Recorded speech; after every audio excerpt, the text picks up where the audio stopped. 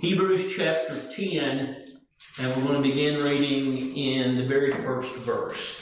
Hebrews chapter 10, in the very first verse, the Bible says, "For the law, having a shadow of good things to come, and not the very image of the things, can never, with those sacrifices which are offered year by year, continually make the comers thereunto perfect.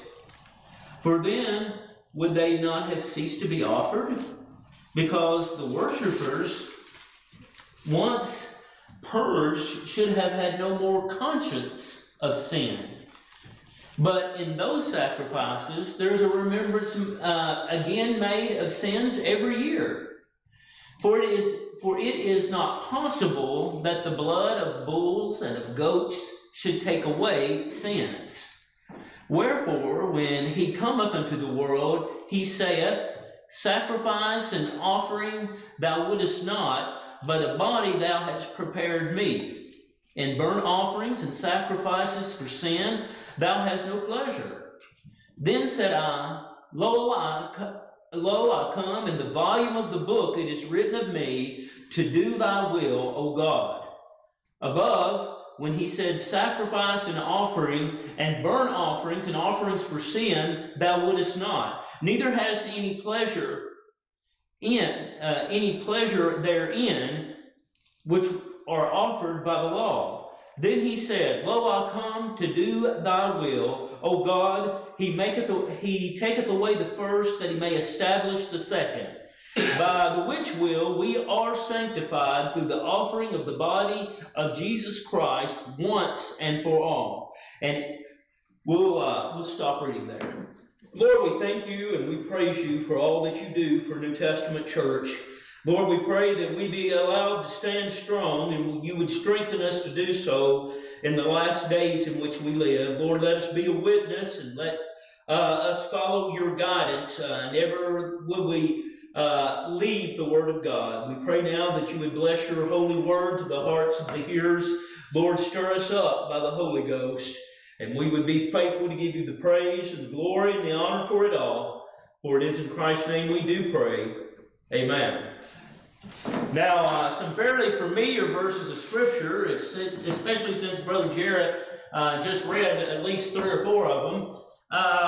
But this letter written to the original church, First Baptist Jerusalem, with some things that they had began to embrace. Now, every culture that receives the gospel tends to keep a piece of the culture that they came out of. Now, if you read the Corinthian letter, those people were Greek. They were very ungodly. They were very much given to idols. And they were very carnal. Lots of sexual sin. And you can see that theme through Paul's letter saying, put that one out from among you. The next time you come together, exclude him. Get him out of your way. And that was their type of problem. Well, the church at Jerusalem, their type of problem was this, and it was the law. They had grown up that way. They were dyed and bred in it, and that was who they were. So as the writer, whether it be Paul or whether it be some other individual, it is not ever signed or given signet, whomever wrote to them began to address their beliefs concerning works, their beliefs concerning the Jewish law, and wherein they were in error on thinking the ability of the law still could be. Now, apparently this was a ongoing problem for the church at Jerusalem, because remember when Paul went back to Jerusalem, he says this, I withstood Peter to his face. Now, Peter was their pastor, and he says, you are adding works back to this. He withstood him to his face, and he says, you know the law is dead. It is no longer in effect. And so we find that whatever culture you're brought up in, you tend to keep at least a piece of that with you. And sometimes it's good, and sometimes it's not so good. I was, I guess, about in my early mid-20s, I guess, when I quit believing, if you say this little prayer, everything's going to be fine. And me and Brother Jody was just talking about that. And when you begin to push those things aside, you're going to lose friends. And people are not going to like you as much. But now this, I'll say this, the good thing is this, I have very little of that left in me. I was so young that I don't have any tendency or pull to lead someone through a sinner's prayer. And I'm glad of that. But also being raised in a church that was a little bit more lively than most Sovereign Grace churches, I have a lot of that left in me. That's just how it is. And I believe Paul understood the culture of the Jewish people better than even probably Peter did, because Peter wasn't a very educated man, but Paul was. And Paul knew what was going on. And so he used that to his benefit and addressed the problem. They were cultural issues that they were bringing into New Testament teaching. So in the first verse it says, for the law having a shadow of good things to come. Excuse me. He begins to address the purpose of the law. Now, what does the New Testament say that the law is for us in the modern day Christianity? It says that the law is our schoolmaster. And the schoolmaster has 2 lessons. Well, when I taught school, when I taught nursing, I had 5 subjects I taught in a year. 2 one time and 3 the next semester, and then we were done. The law didn't have but 2. The law's lessons was this: number 1, sacrifice, and number 2, the inadequacy of man. That was the whole lesson. Very easy to get. You think, oh man, I could have picked up on that on first day. No, you can't. Without the intervention of grace, you would still think that man was adequate, that he had something worthwhile in him, that he had some kind of tiny bit of ability to accomplish something in and of himself. And so we see that Paul reminds the church, or whomever the writer is, reminds the church at Jerusalem, this is the purpose of the law. For the law, having a good shadow of good things to come, and not the very image of the things, can never, with those sacrifices which they offered year by year, continually make the comers thereunto perfect. In other words, all that there was an inadequacy in that system. Now, we won't get there, but I did look back at some, and there were sacrifices literally for everything. Now, a lot of it was willful sin, such as fornication or stealing something from somebody. And for every description of sin you could imagine, there was a remedy. We work a lot with Amish people, and they have some crazy remedies for some crazy things. And man, they believe in them. And the Jewish law was like that. And as I was studying some in the law, preparing, there was even a sacrifice for leprosy. Now, leprosy really was a medical condition. It still exists even today. And the thing for leprosy, and I can't remember the sacrifice, but I want to say it was 2 turtle doves. And you took the turtle doves and they put the blood on the mercy seat, and then they put that blood on the tip of the right ear to show what you had done. Now, that seems foolish to us, but if you were dead, dripped in it, it would seem natural. It would seem appropriate. It would seem like the thing to do. And so that was the difficulty of the church at Jerusalem, was understanding grace, the unmerited favor of God in all things.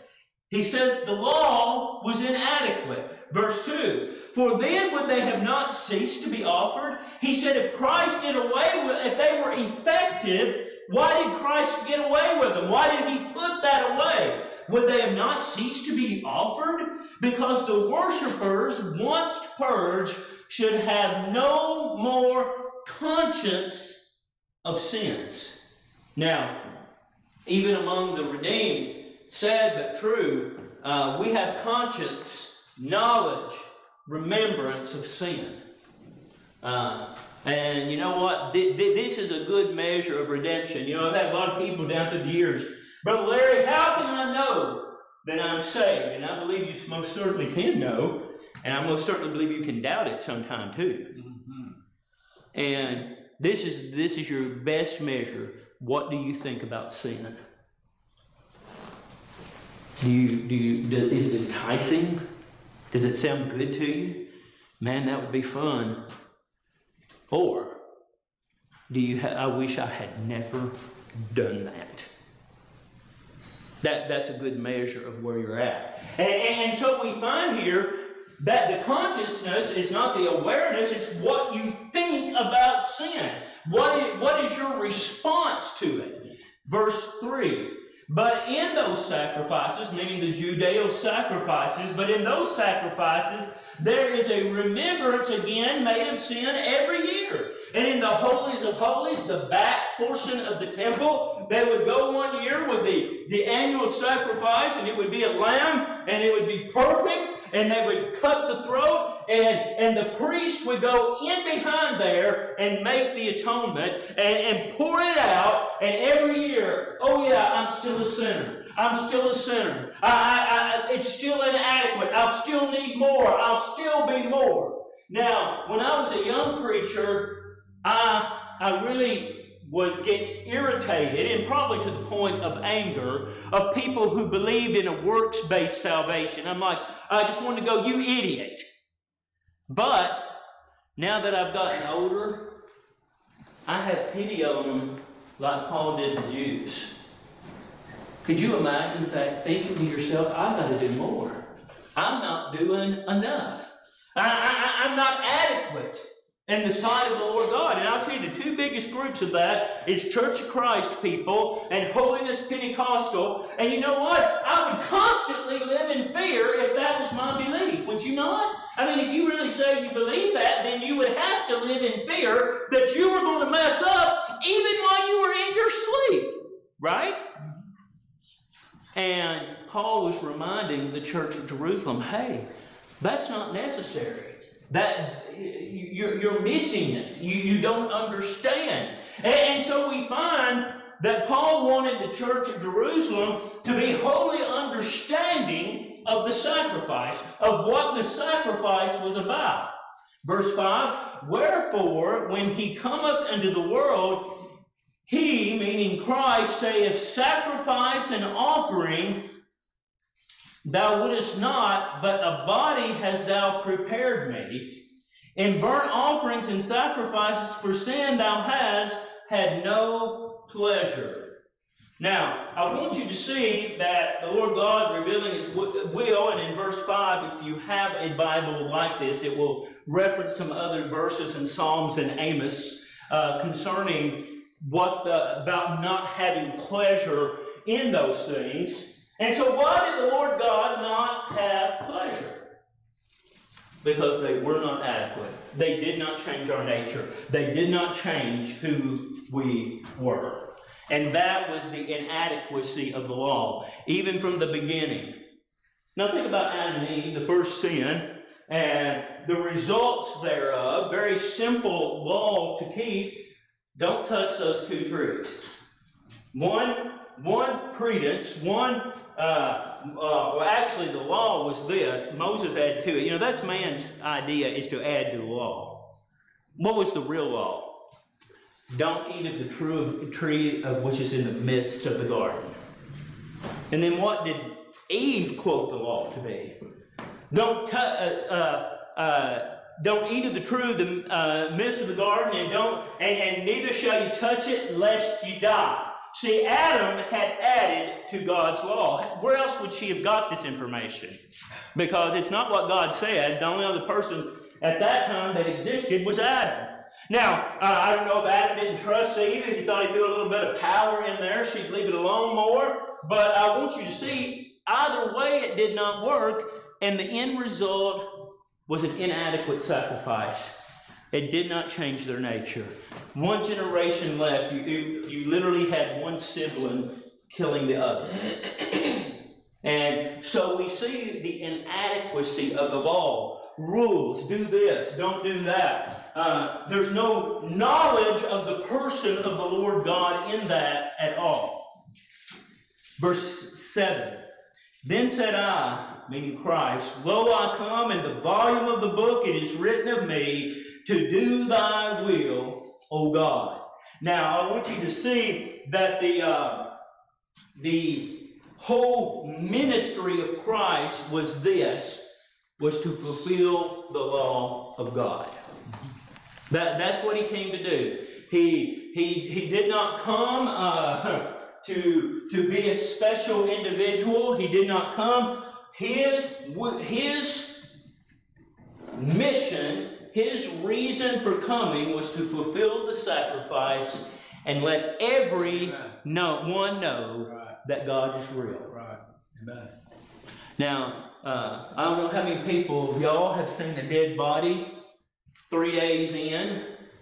The most I've seen is one probably 18 hours in. Not a pretty sight, especially in an August Tennessee afternoon.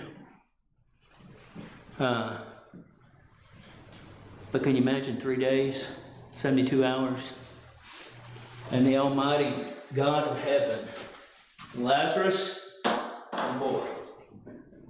Remember when they were going to roll back, what did old Martha? Remember Martha said, and Martha was like me, a little self-righteous, wasn't she? And she said, and he says, Lazarus shall live again. Oh, I know he'll live in the coming of the last day. And Martha rolled the stone back. Then that's where the rubber met the road. Remember her response? Lord, by this time he stinketh. And boy, he would have, except God made him live again. Lazarus, come forth. See, those were the reason of Christ's ministry. What is the ultimate sentence of the law? Death, right? Every one of us, under the sound of my voice, unless Jesus returns in our lifetimes, we are going to die and be planted next door, right? That is what's going to happen. Not pleasant words, but the reality, very much so, is that will be our ultimate end. But see, we have one that's more powerful than death. One that said, Lazarus, come forth. The one that they were on the way to the funeral home, he said, hey, wait on a minute. That woman's going to starve to death if I don't do something. He took the boy by the hand and raised him up back to life. See, that's who we serve. The end of the law is death. But see, Christ is the giver of life. That is the difference. And as Paul was writing, whomever was writing to the church at Jerusalem, he was saying, don't get hung up on the law. Verse 8, above, when he said sacrifice and offerings and burnt offerings and offerings of sin, thou wouldest not, neither hadst thou pleasure therein, which are offered by the law. Now, this has been in my lifetime, and I know each of you here, and I think Brother Jared even mentioned this return of the Messianic Jew, wanting to go back to the law. And I have acquaintances that do that, and they observe, many, they don't observe the sacrifice, but they do everything else. They do, I'm trying to think of the one they do in the fall of the year. And even to this day, they still observe it. See, Paul is saying, don't do that. Don't, I really believe if this group don't get a hold of what they're doing, what's keeping them in one generation from adding the sacrifice back? Because if you keep doing one thing, it will lead to the other. Right. And so we see then, as the Lord's people, that Paul was simply saying the law was inadequate. It wasn't what the Lord God thrilled in. Verse 9, then said he, meaning Christ, Lo, I cometh to do thy will, O God. He taketh away the first, meaning the law, that he may establish the second, which is grace. By the which will we are sanctified. Now, by which one? The last one he says, by to establish the second, to establish grace, to establish His love, by the which will we are sanctified through the offering of the body of Jesus Christ once and for all. It's done. It's finished. He offered the sacrifice for His people, and there's no need for nothing else. I like baptism, but when the Lord saved me, it was finished, it was done. There was no need for baptism except to be obedient unto the Lord that saved me. There was no grace in it, there was no redemption in it, there was nothing but a picture of the resurrection of Christ. And same thing with the Lord's table, and I believe we're about ready to observe it again very soon. There's no power in that. But it even says of itself, what? It is a remembrance. Now, in our front room on the piano, we have two electronic picture machines, because you can't put a lot of pictures on the wall, so we started to get these little things, and it flashes up Sarah and Adam and Bella and Matthew and all my grandchildren. And the other one, I have pictures that are 150 years old that no one knows who they are but me, and they flash up and tell us hello every once in a while again. Now, is that my great-great-grandmother? No. She'd been buried almost 100 years. It's a remembrance of her. It's just what she looked like. And very same, when we do observe the Lord's table, there's no spiritual power in that. And you know, the Catholic people, and I think a lot more believe it than the Catholics, if you would get them down and pin them on the floor with it, they literally believe that becomes the body and the blood of Christ. And the Bible itself says thinking like that puts him to an open shame. You would have shamed the person of Christ. And so as the writer is writing, he says, listen, it's all of grace. That's done away with. One offering, one time, and it's done. Verse 11. And every priest standeth daily ministering and offering sometimes the same sacrifices, which can never take away sins. You know what? People that believe in baptismal regeneration, I wonder what they do with this. Think about all the people that went down to the River Jordan to be baptized of John. It says, the Bible says, confessing their sins, they were baptized in Jordan. And never says one time that any of them were saved, does it? Never says there was any regenerative quality in that. In fact, when it came time, the Bible says that John pointed to Christ and said, behold the Lamb of God. He cometh to take away the sins of the world. And he said, and that they wanted to stay with him, and he said, behold the Lamb of God. What am I in comparison to that? And again, the inadequacy of what so many believe concerning salvation.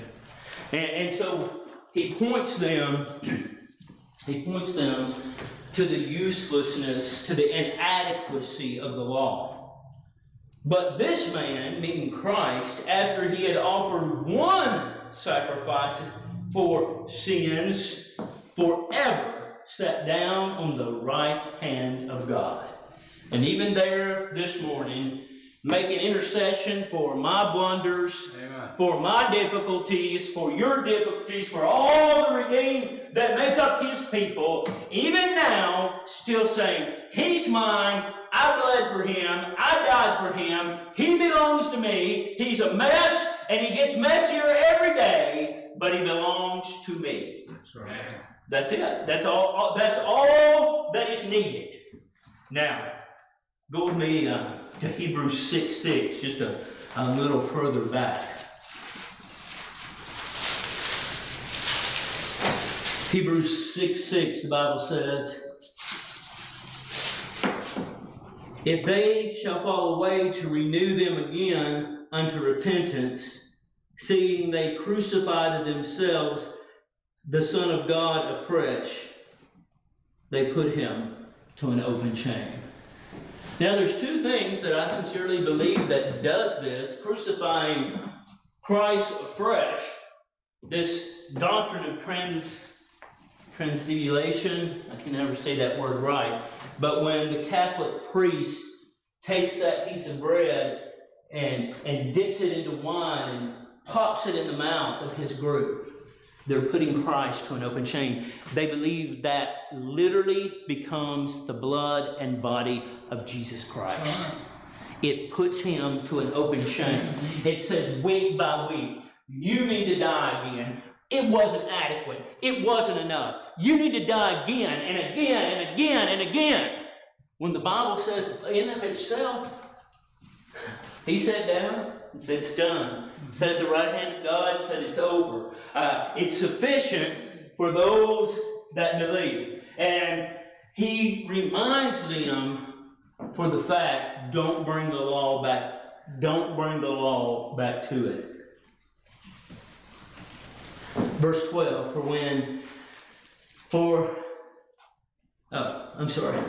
wrong verse. Now I want you to go to 1 Corinthians 6. Now we certainly know that it's all of grace. And we're going to look at a different church letter to a different type of people. And we've already talked about the Corinthian church and what a mess it was in. I will say this. Paul didn't cut them off. Paul didn't say, you're an idiot. Paul did not say, we're done. But notice what he says, 1 Corinthians 6 and verse 15. A group of Gentile believers. Know ye not that your bodies are the members of Christ? Now you think about yourself every day. Your body is a member of Christ. It is part of who he is. It's a part of New Testament Baptist church, right? He said he wrote in his Lord Jesus in his own. He says you are members of one body. And Paul wrote, does the body say, foot, I don't need you? Foot's pretty important, ain't it? Mouth, I don't need your mouth. Well, how are you going to make your needs known? How are you going to eat? How are you going to breathe well? We need everything. We need every piece that makes up this body. And singularly, Corinth, he was telling Corinth that, listen, each of you make up the body. How well are you doing that? Shall I then take the members of Christ and make them members of a harlot? God forbid. So that means uniting yourself with other things, other groups, other organizations. Uniting yourself with stuff you know does not coincide with the Scriptures. And they were also, he was also talking very much, and we'll get more detailed in a minute, about marriage and sexuality. He said, you have no business whatsoever being involved in that. You have no reason. Christ gave himself for you. He died for you. You need to serve him. Verse 16, what? Know ye not that he which is joined to a harlot is one body? Or that when they join together, when they have relations, don't you know that they're joined as one body? For two, saith he, shall be one flesh. Who do you want to unite with? Who do you want to be with? Who do you want to be part of being part of you? Very serious question. Verse 17. But he that is joined in the Lord is one spirit. In other words, when you're in the will of the Lord, you're in tune with the Lord, he'll guide you in the right direction. I think Brother Jared was just saying that he read that scripture this morning when the Gentiles were doing what was contained in the law, and they had never even read the law. See, if you're being guided by him, it's a good thing. You're going to do fine as long as you're in singleness of heart with the Lord Jesus. And you won't have to worry. And he reminds them of that. You're supposed to be saved individuals. Verse 18, he begins to give us some very specific things. Flee fornication, sexual bond outside the marriage bond. He says you need to get away from that. And it's easy to say, oh, Brother Larry, amen, I have never done that. What, do you rejoice in it on TV? Do you clap your hands when the filth is going on the soap operas? Do you desire to see that mess? Flee it. Get away from it. Don't be involved in it. Watch your Facebook account. See where that is leading you as an individual. And again, he told the Jerusalem church, be careful of depending on works. And he tells the Greek Gentile church, listen, what you do is who you are. And the reason why is because they believe such totally different cultural things that this is the one that he emphasized. Flee fornication. Every sin a man doeth is without the body, but he that committeth fornication sinneth against his own body. What? Know ye not that your body is the temple of the Holy Ghost? Now, if nothing else should make you stop and hold your breath, if you're redeemed and give a long thought, is where you're going, you're taking the Holy Ghost with you. You go to smoke pot, you're taking the Holy Ghost with you. You go to get drunk, you're taking the Holy Ghost with you. If you're redeemed, right? I mean, there's no other conclusion to reach from that verse, right? It's like dragging your newborn baby through the mud, is it not? Only worse. Only in a worse sense of the word. See, we as the Lord's people, and I fully believe this, if we truly put Him first in our lives, there's nothing else to worry about. You don't have to wonder, hey, could this be wrong or could this be right? Just be led by God. Be led by the Holy Ghost. And you'll be fine. You will be fine if you genuinely belong to Him. So he reminds the Greek church, get away from this mess. Get away from the Gentile things and serve Christ. What? Know ye not that your body is the temple of the Holy Ghost, which is in you, which you have of God, and ye are not your own. Now, for the first 2 centuries of this country, and for another 100 years after we were out from under the rule of Great Britain, slavery was very much a part of our country. Nothing to be proud of. Really, if I understand the Bible correctly, it's really nothing to be ashamed of either. It is what it is. Now, this is my theory and why so much hate teaching concerning slavery is taught in our public school. They do not want you to know what a slave is. And they certainly, to the degree you're redeemed, don't want you to know that you are one. What's a slave have to do? Whatever his master says. That's pretty rough, ain't it? I was born and raised about as redneck as you can get. I'm going to do what I'm going to do. And if you like it, good. And if you don't like it, that's good too, right? That's how I was taught. It's just about as far from the Bible as you can get. Because what I do, or it should be what it's due, what my agenda should consist of, is what he says, I do. And if he doesn't say it, I don't. And when he says, Larry, jump. Master, how high would you like me to jump? That's a hard way for this flesh to live, is it not? But you'll find in it the most happy days of your life. It will be a thrill and a joy. Now, the other side of slavery is this. you know what? The master had to provide for the slaves. He had to give them something to eat.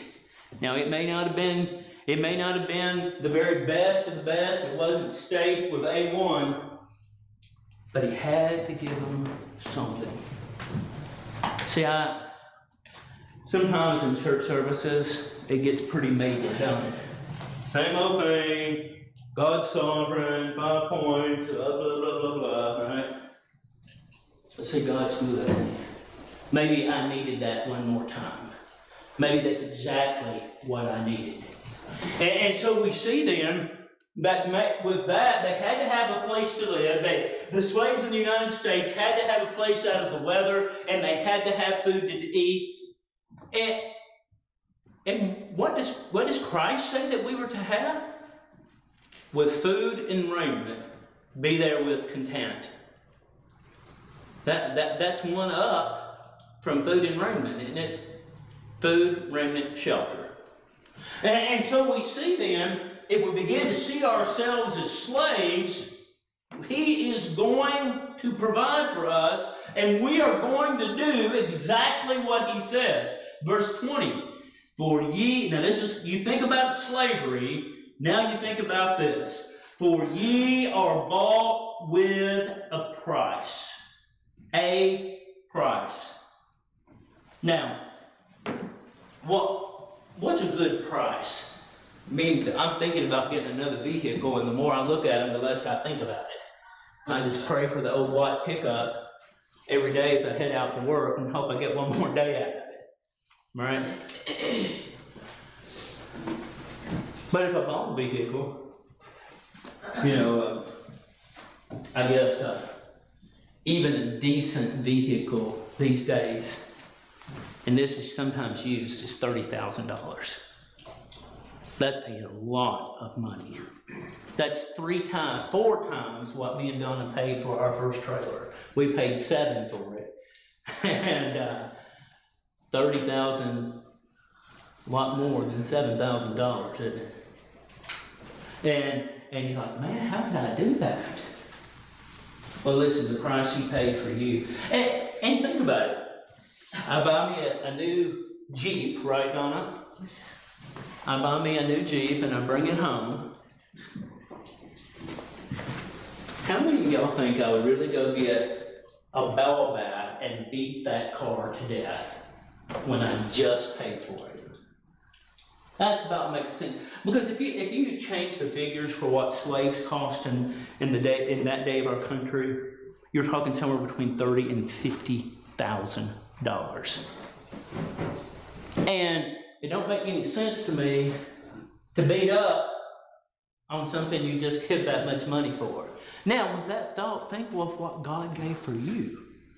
His own precious, dear, and lovely Son, in whom was no sin, who was part of Him. Brother Jared mentioned this, and me and Adam have talked to it as well, about understanding the triune God. God the Father, God the Son, and God the Holy Spirit, or Holy Ghost, whatever you want to call that, all being in unison, all accomplishing the most sovereign will, and all in these different spheres at the very same time. That's more than my W.T. Thomas brain can get around. Right? But I do know it's true. Now, with someone so magnificent giving His life for you, could He possibly ask too much from you? I don't think it's possible. I don't think if even this evening He said, Larry, you get Don and the girls, you head out for South America. At 54 years old, is that asking too much for me? Absolutely not. Man. What could I refuse Him? Because you know what? If it wasn't for Him, even right now, I'm as good as in hell. Even right now, I would be a sick, depraved individual. Even right now, I would have no interest in eternal things. So what could I refuse Him? Where could I possibly say no? And so, and our time has run out. But when he says, church, go into all the world, we do it. When he says, come out from among ye and be ye separate. Come out from among them and look different, act different, dress different, do different. What could he possibly ask more? We do it. It's no hurtful thing to serve God. Do you know Him? Do you know the Lord Jesus Christ?